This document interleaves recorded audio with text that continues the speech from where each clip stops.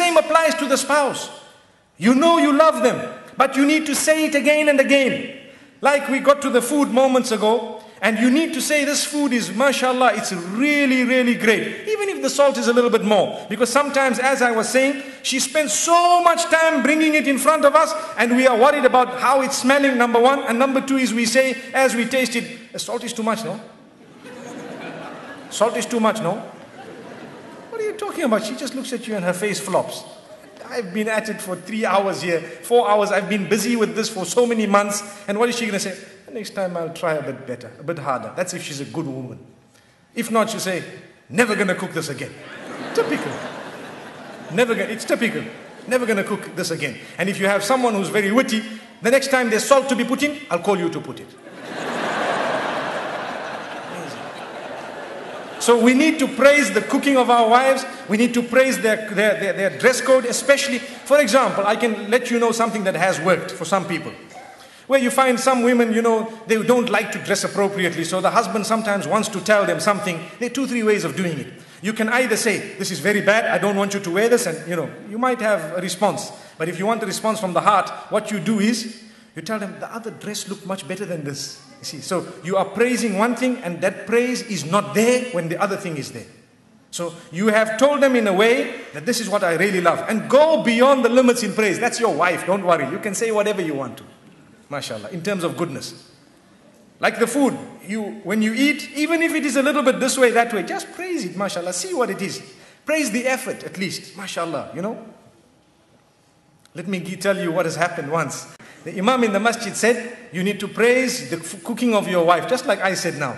So the man went home and he had this meal and he was looking at it and looking at his wife and smiling and all happy, mashallah, and excited and everything. And when he finished, he says, oh, it was awesome.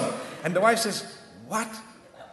I've been cooking for you for 21 years. You never said that. Today when the food came from the neighbor, you want to say it was awesome.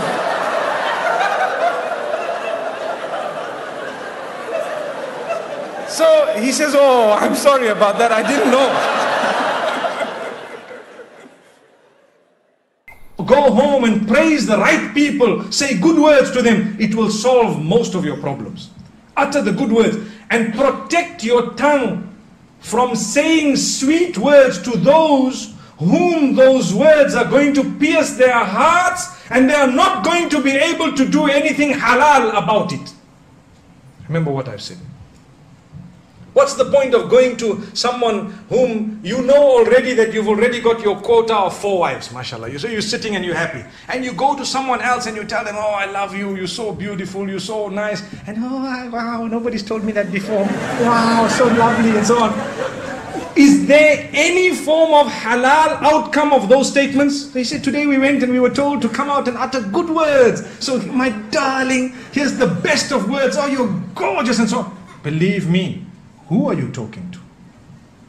If you are uttering those beautiful words to a person whom they will be processed through in a way that they will want to do something about it which will never be halal, in that case we are sinning. Remember that. Like the man, they say the one man, and this is also a story that I've heard very recently.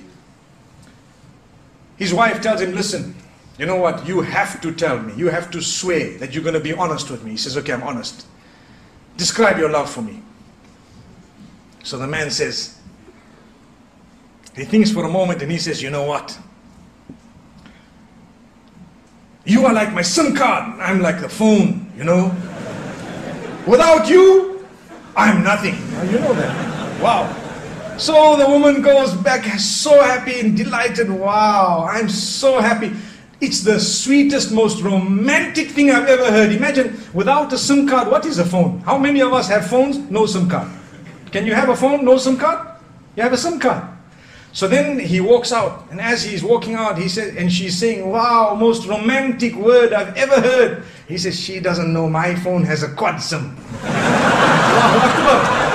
Allah protect us. What a dirty mind. What a dirty mind. But this is the problem with us today. We want to utter words that just soothe people's minds when we don't really mean them sometimes. Why would he have spoken about a dual sim or a quad sim if he was sincere? He wouldn't even have uttered that. May Allah protect us. So the reason I raise this is, I know some of the brothers are nudging each other to say there is a quad sim in the market, you know that? But that does not make the relationship any better. We need to know that when you say beautiful words, you need to make sure that you are uttering them to the right person.